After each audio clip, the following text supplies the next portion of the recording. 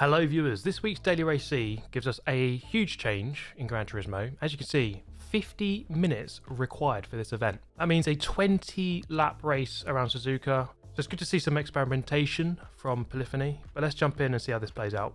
As for the car, I'm going to be driving the BMW M6 and we're going to be driving around Suzuka, of course. This is a bit of qualifying just before we jump into our first race.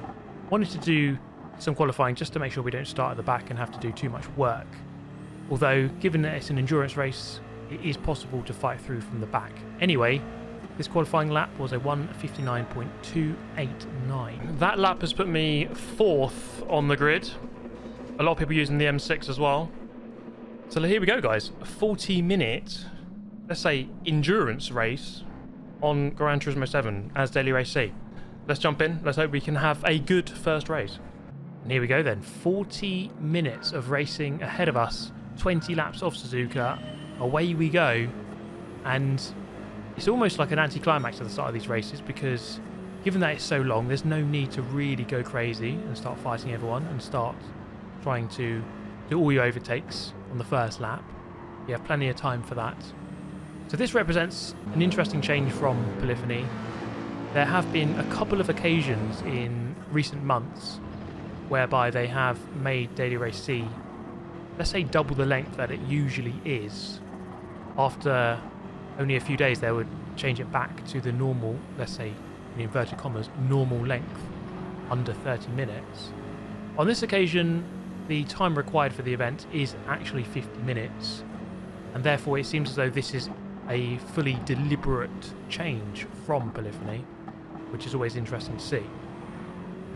And it kind of continues a trend, I suppose, of in recent months, recent weeks, they seem to be experimenting a little bit more with the format and which tuning parts you're allowed to change.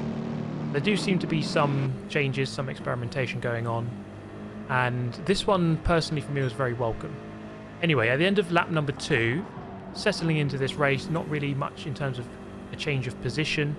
As you can see, top 6 in the same order as they were at the start of the race. The leader there, very, very quick indeed. I noticed his qualifying lap was about a second quicker than mine, and therefore no surprise to see that driver pulling away at the front. But we sat here nicely in 4th, and it was by lap 3 here where I was just beginning to make a couple of small mistakes through Degner 2, just cutting the corner way too much, turning in far too early, and that's going to hand me a 0.5 second penalty. And we can see behind we have 2 very close players, and therefore this could be quite problematic. I could drop down a couple of positions here, as the penalty line is just after Spoon Curve, which we are just coming up to now. And so I'm probably going to drop these 2 positions immediately behind to the Porsche and the Mustang. But given that this is a lengthy race, there is time to fight back, and that is the beauty of it. It is really good to be able to get into a rhythm during the race, to put some consistent laps down and try to move your way up the order by doing that. Here we go then, serving the penalty. Very, very painful indeed. And given that these guys were very consistent in keeping immediately behind me, they managed to profit from my mistake and from my penalty. And that is all part of the game. So right now, end of lap 3, right up behind the Mustang. Key 25 fighting through from the back of the pack. Roughly 3 seconds behind, there he is, in the red BMW M6. I was about to say M3, but it's not an M3. As we begin lap number 4 out of 20. And it was now a case of trying to fight back, if we could at least keep up with the Mustang and the Porsche just in front. Porsche with really good traction. The BMW seemed to be a very solid car for this race, there's no question about it, but it wasn't strong on all parts of the track, especially the slower corners. It seemed quite clunky, but we're going to try and do our best. Ghost there in 3rd place, making a mistake, and he's going to lose a position there, I think, to the Mustang. As you can see, Key 25 over the course of a couple of laps here, we're on laps number 7 now. He has managed to get that gap slowly down, and it's now right on my tail, but there's no need to panic here. It's actually a somewhat easy track to defend, especially in this first sector. Through the S's, there's not really much in the way of overtaking opportunities through this part of the track. as long as the person in front doesn't really make any glaring errors, you're probably going to have to stay behind for the time being. Consistency is okay at this point. All of my lap times, or most of them, within 2 minutes something. But I think you ideally need to be in the 59s, at least in the low 59s, to be getting sort of race-winning pace, which Key has done so far, and that's the reason why he's right on my tail from the back of the pack already. And I suppose that's the beauty of, let's say, a 40-minute race. The idea that you can fight through if you have a bit of a gap, or you've made a mistake, or you've been crashed off at the beginning. There are laps, there is time for you to regain lost ground. The interesting thing about this race, or one factor of it is still only a 16-player race. This is still a downside of Gran Turismo 7 multiplayer or sport mode. The fact that we only have a maximum limit of 16 players in Daily Race C, and it can feel a little bit empty, especially if a couple of players leave the lobby. One player has already left, so we're down to 15. And this is one of the downsides compared to GT Sport especially, which had 20-player lobbies. So it'd be great to see an improvement on that front, and let's hope something like that happens soon. But it has been near enough 2 years that this game has been out, and so it's quite intriguing to see these changes being made now. Anyway, Key 25 pitting behind, so he's going for the undercut. He's going to try and jump us by getting onto the fresher tyres early, and I'm going to go past Ghost, who had made a mistake once again on the exit of the final chicane there. We're going to move back into 4th position where we started the race. In terms of strategy, you're looking at pretty much just a one-stop race, somewhere between roughly lap 8 and lap 12. Probably most people are going to go in on lap 9 or 10, roughly halfway into the race. And I'm going to do exactly that. I'm going to go in here at the end of lap number 9, pulling to the right-hand side here, being very careful in this pit lane entry, which can be quite awkward if you go in there a little bit too hot. Changing over to a fresh set of mediums. And looking at that, I mean, I have just under 11 laps of fuel remaining. And once I leave the pit lane, we do have just under 11 laps of the race left to do. So I'm not going to bother refueling. I could try and save a little bit of fuel in this second half of the race, and that should get me through to the end. There is Key 25 as we exit the pit lane. He is just going to get through, and that is the power of the undercut. Goes in 2 laps earlier than I did. He went in at the end of lap 7, myself the end of 9, and so the result of that is a change in positions here. So down to 7th, but let's not forget that top 4 have not pitted at this point. No, sorry, top 3 have not pitted. Not sure about 4th, we'll see. But we still have some positions to gain back. Starting this race in 4th, and so we're ideally going to try and move forward from there onto the podium. Now I have noticed that Ape there in 5th. At one point at the start of the race I was right behind him, but then I did get dropped in that first half of the race. But we still have 10 laps here left to go to try to catch back up, and this is a good position to be in here, just behind Key. I could kind of use him as a bit of a pace setter, try and sit in the slipstream as we kind of work together here to try to catch back up with the pack in front. So even though I did lose quite a lot of ground there on that first stint with the penalty and losing a couple of positions and just general inconsistency, it was my first race of the day. I'd just woken up and I wasn't driving my best. Then I know that once I've warmed up a little bit here, I could try to improve and pull back into this second half of the race. Key 25 with a mistake there, out of spoon curve. I'm not going to go for the move here. There's no point in fighting and losing too much time. I'm just going to settle in behind and just tuck into the slipstream. Second and third going into the pit lane. Ghost in the Porsche remaining out, and therefore taking the lead of the race for the time being. Could be a little bit too long on one stint, but we shall see. You can see Golty there coming out of the pit lane at the other end of the main straight. So we're a good sort of 8-9 seconds behind him. As now the Mustang comes out just in front with, quite crucially, a 3-second penalty for cutting the pit entry line. And that is going to be crucial in a race as close as this. Can't really be affording to lose. A 3-second penalty is really, really catastrophic. I mean, you even saw my half-second penalty was not ideal. I lost 2 positions because of it. A 3-second really does kill your momentum, and it is very difficult to recover that amount of time. So we're just going to try and remain as close as possible to the back of the Mustang, so that when that penalty is served, we're definitely going to gain a position. Still right on the back of Key, having half an eye there on Ape, who's now moved up into 3rd, as someone who I think we could catch up by the end of the race. Still a good sort of 20 minutes left in the race, and therefore plenty of time for myself to get better, to adapt to this track and car combination. But also for Ape to perhaps make a mistake if the pressure perhaps intensifies towards the end of the race, as we wind around towards Spoon Curve on the brakes, letting off the brake, really trying to roll the speed around here. And it really is crucial. I suppose another big factor in these races is tyre wear. You're going to try and to make sure you don't wear your tyres out too much. I can't really say that properly.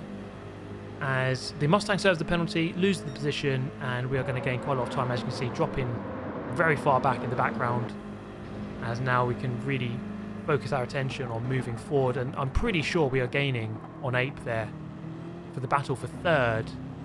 And so this is looking pretty good. We still have 9 laps remaining to try to get that gap down. It is perhaps about 3 seconds at this point. You can see Golty there at the other end of the straight. It might be difficult to catch up with him, but I would say a 3rd place is definitely on the cards here. And let's not forget that Ghost in the lead. Oh, actually, look at this. It's Golty with a very big mistake through turn 1 and 2. Must have got onto the AstroTurf and lost control. I mean, we've all done it. And boom, wow.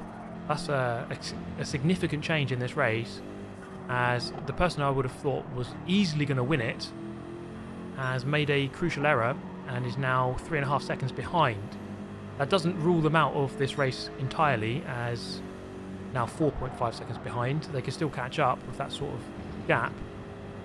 Now I noticed Key 25 was a lot quicker through 130R than me, and also through this final chicane, a lot quicker, a lot smoother, and a lot earlier on the power, a lot braver with the power. And so it was this phase of the race here where I just couldn't quite match the pace of Key. I was getting into the 59s, which was better. The first half of the race I was in above 2 minutes. Ghost decides to go into the pit lane here. At the end of lap 13, it seems like a little bit long of a first stint, and therefore he would have lost a lot of time. I'm guessing I should come out in front as we wind round onto the straight to begin lap number 14, moving up therefore into 3rd as Ghost remains in the pit lane. So funnily enough, after all of that, I'm now 2.3 seconds off of the lead. I didn't really expect to be fighting for first place. But after all of that, after all the crashes and strategy errors from other players, I now find myself actually hunting down first place, albeit with Key 25 in the way as well. And so with 7 laps to go, or 6.5 now, we have some time here to try to catch back up with Ape, who I was right behind at the beginning, but it seems as though we've got some good pace here in the second half of the race. Key 25 just pulling away, especially again through this final part of the lap, 130R and the chicane. I wasn't quite perfect through here. Definitely a part of the track where I could improve. As we round out underneath the Ferris wheel onto lap number 15. Golty behind, getting that gap down, 3.1 at this point in time. And the gap between myself and the leader, 1.9. So it is slowly making its way in the right direction, but it's not easy at this point. We are driving very consistently, and it seems like drivers are making not many mistakes actually. So there's the fuel, and actually quite worryingly, I wasn't really checking this too much. Now we left the pit lane with 10.7 laps left of fuel, with 11 laps to actually do. Let's take a quick look here as we exit Spoon Curve. This is the end of lap number 17 now. We have just under 3 laps of fuel left to go, whereas I actually have to do about 3.2 laps from here to the end. So I definitely have a bit of a shortage of fuel. And so for a couple of laps here, I decided, as I make a bit of a mistake there into turn 1, I'm going to have to save a bit of fuel here and really just fight on the final lap. And as painful as it was to kind of let that gap increase to the car in front, I felt I had to do it just to make sure that I could preserve third place up against Golty, who was quite quickly catching now. I decided to save fuel. On lap number 19 of 20 now, and I had to move into fuel mix 3. I mean, definitely better fuel management would be something I'd have to do in the next race. Either that, or just go all out on fuel and then just add a little bit in at the pit stop. And with a much longer race, putting fuel in at the pit stop actually costs you less time overall, and therefore it probably is more of a viable strategy to do that. So here we go then, towards Spoon Curve, lap number 19, penultimate lap now, and Golty there in the Valentino Rossi GT3 car livery. I do forget the team name that he drives for. I think it's WRT. Do correct me if I'm wrong. But he's catching up very quickly. In fact, only 0.3 of a second behind. And really by this point, if I want to harbour any chances of winning this race, it's going to require the top two to be fighting significantly. And that is exactly what is happening. As you can see, into 130R, Ape in the lead, going extremely defensive. And not only there, but also into the chicane as well. As you can see, side by side between the two of them. And as we come through ourselves, you can see we've gained quite a considerable amount of time here, as they are still side by side. As we go on to the final lap of 20, 38.5 minutes of racing so far, but we have 2 more left to do, and it's the most important 2 left. As we are definitely gaining here, there's still a chance of getting a better result than third, with Golty immediately behind, and so this could also go worse. I could even drop down a position here, so I'll be really, really careful about trying to manage this race from here to the end. Through the S's, we should be okay through here. Saving a bit of fuel, I decided to do that because you might as well just save the fuel for the last sector where you really need the straight line speed. Then immediately back into power setting 1, and we'll stay here for the rest of the race. 4 cars here within near enough a second on the final lap after 20 laps of racing. This has been a really good race so far, and it's going right down to the wire as we head into the hairpin for the final time. Look for the curb on the right as it ends, hitting the anchors, hitting the brakes, off the brake, let the car rotate. Car feeling very clumsy by this point in time, as we've now done our 11th lap on this set of tyres. Front end grip is really beginning to diminish. I say beginning, it's been doing that for quite a while. It diminished a long time ago, really. Into Spoon Curve, and Ape once again defensive. Key 25 really looking for that opening, but it isn't quite appearing at this point. With 3 corners left to go in the race, incredibly close now between the 4 of us. Look at this battle between the top 4.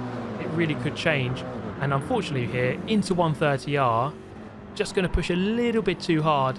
Look at that, 1 pixel beyond the curb, and it's going to drag me wide onto the AstroTurf into the final corner. He's got around my outside, and he's jumped onto the podium, and that is so unfortunate. No change for the lead. I was hoping for something more than that, but after all of that, it was an amazing race. It's going to be a 4th place. Wow, what an incredible race that was. 2 seconds between us. I'm quite annoyed that I couldn't get on the podium there, but that worked. I mean, this format, this endurance format, 20 laps, 40 minutes, it made for an amazing race. I just did 1 race there. Hope you enjoyed that one, guys. Thank you so much for watching. See you next time. Goodbye.